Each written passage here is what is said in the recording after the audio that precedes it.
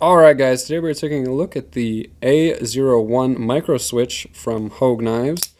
Hogue makes a great automatic. You may not have heard of them, but they do great work, and this little guy is no exception.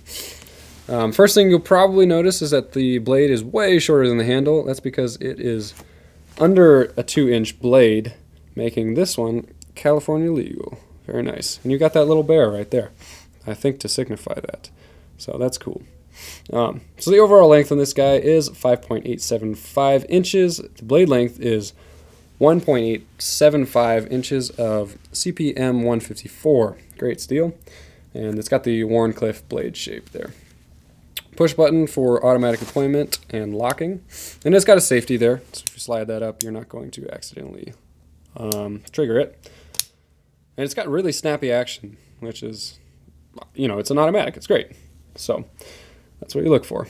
The handle length is 4 inches, so like I said, a lot longer than the blade, which is aesthetically it's a little strange, but it gives you a nice full grip, which I really dig. So that is good.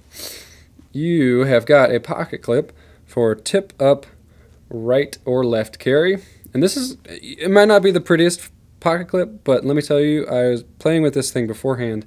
Very functional. It slides in and out of your pocket very easily.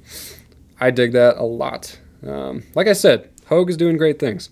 2.73 ounces for overall weight, and here is your tactical clothespin for size comparison. There you have it. Alright guys, go ahead and buy this at bladehq.com. You can get it in this color, or you can get it in black. Beautiful little knives. But go ahead and buy it at bladehq.com. This is the A01 Microswitch from Hogue Knives.